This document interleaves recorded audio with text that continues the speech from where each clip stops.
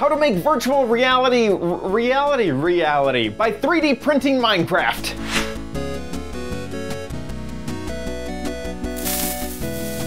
Hey guys, it's Chad. I've recently got a 3D printer from Monoprice. I actually had a previous 3D printer from Monoprice, but they sent over a new one, the Delta printer, and I have been having so much fun with it. It has rekindled a love for 3D printing, and I thought, there has to be a way to 3D print things in Minecraft. So as I went through that journey, I will impart the information onto you on how to 3D print something in Minecraft. Now there are services that you can use, and this one's a little bit more tailored to how to print it at home.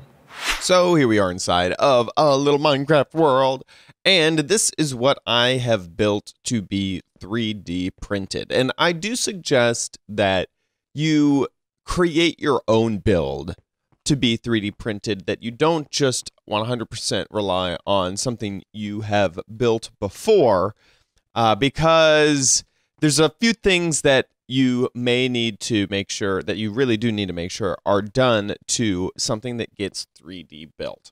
And first off, you'll notice that it is fully built out of cobblestone, that there really isn't any other colors. If you're going to be 3D printing something yourself at home, if you happen to know someone who has a 3D printer, if you happen to have a 3D printer, it's most likely going to be a single color. And so I found that it was helpful for me to build in a single color so that I could understand that I needed to work with depth and things like that instead of working with color and different types of blocks. Now, you can get your 3D prints made somewhere else and made in full color. Just bear in mind your build when you're making this, that it may be in full color, or it may be in a single color. Next is, this is fully solid. It's a 100% the same block all the way through. There's no air gaps or anything like that. If you have air gaps inside, the program will actually keep those air gaps, and it is a little bit hard to print open spaces. Another thing is, beware of your overhangs. This is about all that I could do. I couldn't do 2 or 3 block overhangs, because when the 3D print actually prints, a nozzle comes up and places a layer down and moves up as it places more layers down, and there is no support here as it goes out to put out another layer. So it would actually be smarter for me to not have any overhang at all, but I found that with my printer, I'm able to get a little bit of an overhang, and it messes up a little itty-bitty amount, but I can pull it off, basically. So this is what I want to print. How do we actually print it? Well, once you're done with what you want your creation to be, make sure you save and quit, and then go get Mineways. Mineways is really the only program that I've found that is simple and easy to use to bring in your projects. Go File, Open World. This is called Observer Golems, so we're going to go ahead and choose that. And at the moment, you don't see anything. And that is because where I am in the world is actually not at spawn. I put myself at 0, 0 for all my builds. And you can easily get to your player by doing View and Jump to Player, or hitting F3. And so where I was standing, it will be, I was standing right around here. This will show where I was. And you can see my whole world right here. This is the world that I use for a lot of the creative stuff for OMGcraft. And I could select anything that I want, but this area is the house that I was building. It gives you a small example of what it looks like. And all you do is hold down right click and then select the area that you want.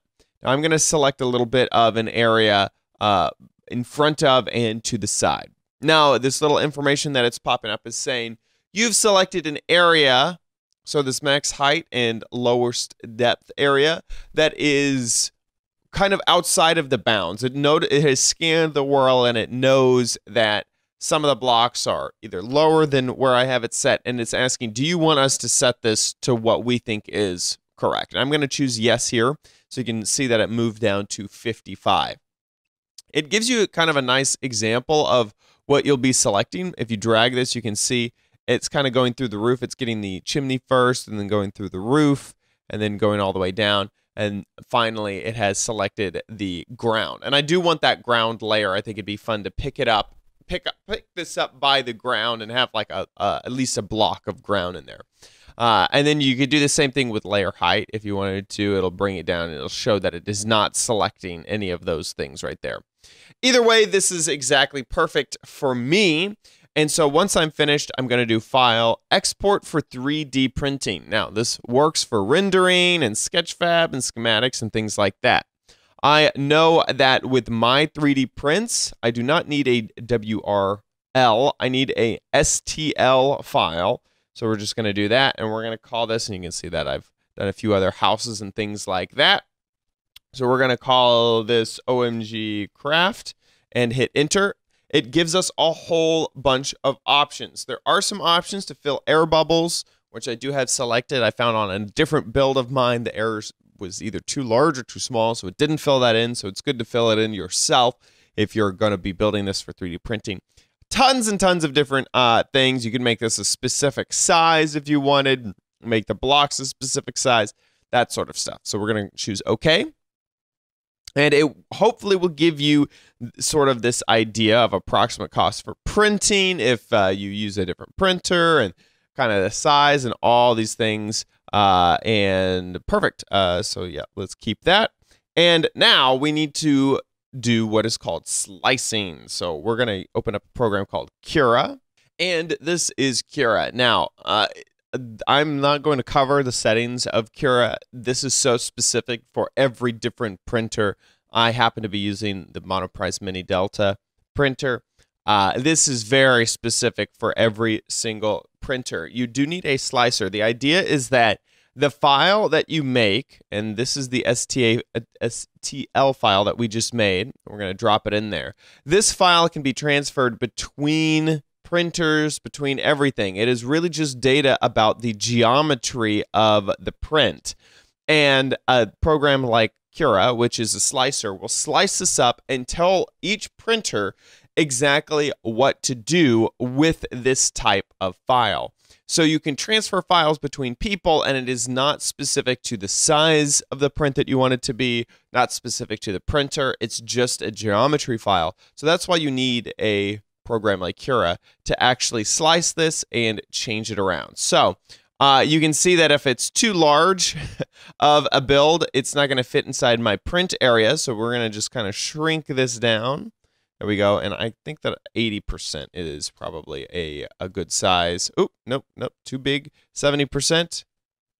That should work here. Let's just go ahead and center this on there. We go. Perfect. Okay, maybe 80 would have worked if it would have been centered. There you go. Perfect. Okay, so this is about as large as I can make it for my print area.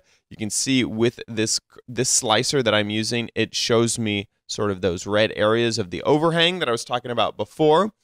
And once I am happy with this, I could also view this in a few different ways, like this cool layer mode. So you can actually see exactly how it is going to print every single layer, and I can cut through and see that there's no holes, there's nothing in the middle of there that's gonna screw anything up. Right now, it's printing that pattern right there because I have infill density set at 20%. If I was to put that at 0%, it would reslice everything and it would be completely hollow. I don't want that. I do want some type of support.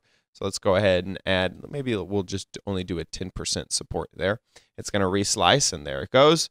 So it is, I'm going to keep it back to 20%. So that is how a slicer works. It's basically telling the printer exactly what to do. Oh, head this way, create this line, create that line, that sort of thing. And once we are happy with it, then we can click Save to File or Save to External Drive and actually get this on the printer itself. My printer happens to have a web interface so that I can send my prints to it. So I'm going to use this as the way that I get the file onto the printer. All I have to do is drop the file onto here.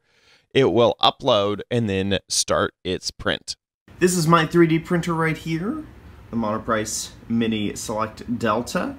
And let's go ahead and click Start Print. I decided to do an awesome time lapse of the 3D print. You can see that it's building the base, and then I remember to put in a clock. I started this about 11:20 and it ended up taking about 3 hours to complete this print. Right now it's working on the base, and right about here now is when it started on those layers with those overhangs. And you can see that there is a little bit of plastic that fell down off of the side. A little bit more on that later. Still building the house, and it finishes about 209, something like that. This is what the finished product looks like off of the build plate. You can see what I meant about the overhangs kind of screwing up a little bit. You can see that the printer doesn't have any way to support underneath the house there. So a few of those strands just fall down there. But all in all, it is pretty adorable. I might be able to fix some of that by adding supports in the print settings or something like that. Also, you can kind of see there's a little bit of gaps right there in between the different layers. Maybe with screwing around with some settings, I could fix that too.